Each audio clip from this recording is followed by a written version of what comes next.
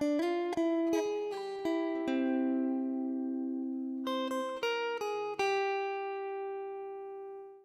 I was very excited to be a member of the NEA Foundation Board of Directors just because of their emphasis on ensuring that every student receives a quality education and really working with school systems in trying to make that happen.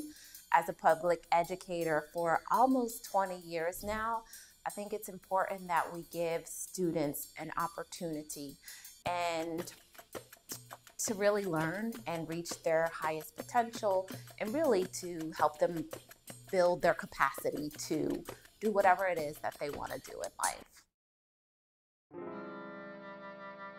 I was interested in teaching. I had a daycare teacher actually who inspired me. Miss Chandler inspired me at a very young age to love reading.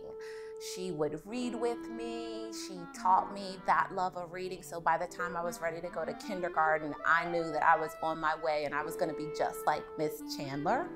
I also went to work with her in the summers when I was a teenager and volunteered at that same daycare with her, just really helping to build that love of learning, particularly reading. And so I think that's one of the reasons why I became a kindergarten teacher.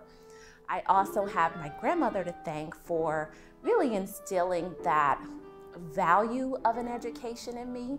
My grandmother, she was only able to go to school until the 8th grade.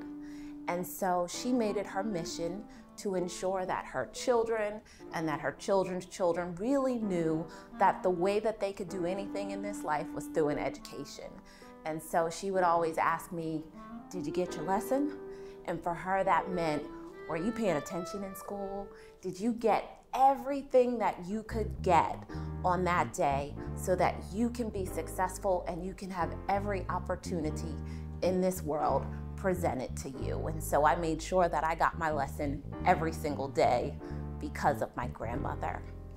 I also think it's important working with the NEA Foundation and really just being a public school educator that we're working to interrupt those patterns of inequities that continue to exist in our schools and in our school systems.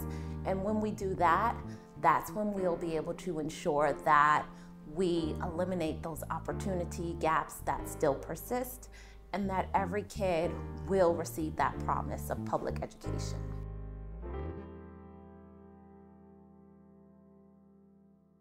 So I've been a teacher for almost 20 years. I taught kindergarten and first grade for 14 years, and then I transitioned into working with teachers, really helping teachers to think about the instruction that they're providing, to really find the ways that we can motivate students to learn, that we can engage students in the work, and that we can make a difference in the lives of students.